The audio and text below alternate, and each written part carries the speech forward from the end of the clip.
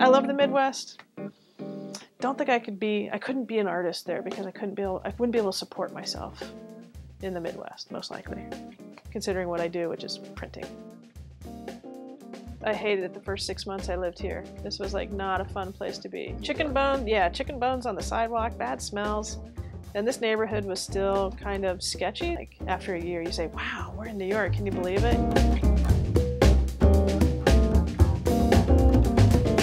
Hey, I'm Nix. We're sitting in my Brooklyn studio. It's my apartment and my working studio space. I'm kind of a messy person to begin with, so now I never have to clean. I get to use the excuse of being an artist to have a perpetually chaotic apartment. If I had a space outside of my apartment, I don't know how often I'd get there, because I'm a homebody. I like to be here.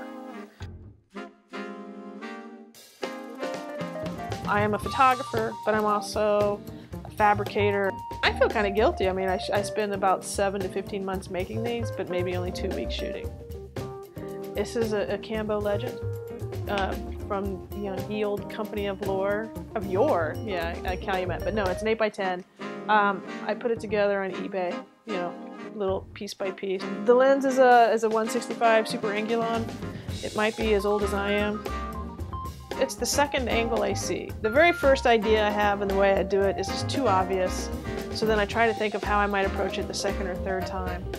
And then when it comes down to like starting to build the scene, sure, our vision goes off in these wide angles, but my camera's only going to see this much.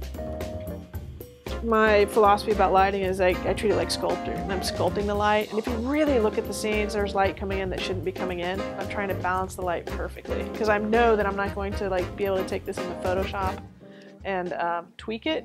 I'm going to be printing these traditionally, so I had to make sure it's the perfect print ever because I'm kind of a lazy printer. I don't want to have to sit there and do interpretive dance in the dark.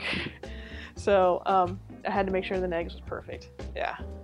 But now that I'm doing, inkjet, I could be a little bit more lax because I know I can open up some of the areas in Photoshop if I choose to. But I still enjoy working with my hands more than sitting at a computer, so that's even more why I would rather shoot film than just sit in Photoshop and go click, click, click.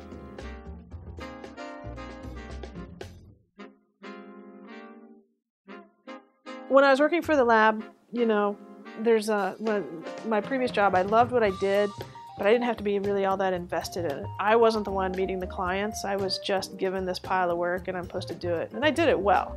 Now that it's my company, my reputation, I actually get to be more passionate about what I do.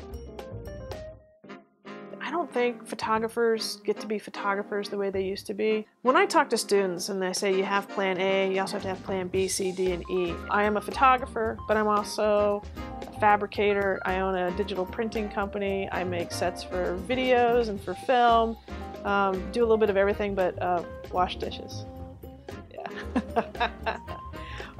My suggestion to anyone young, you better have 5 job skills ready to go.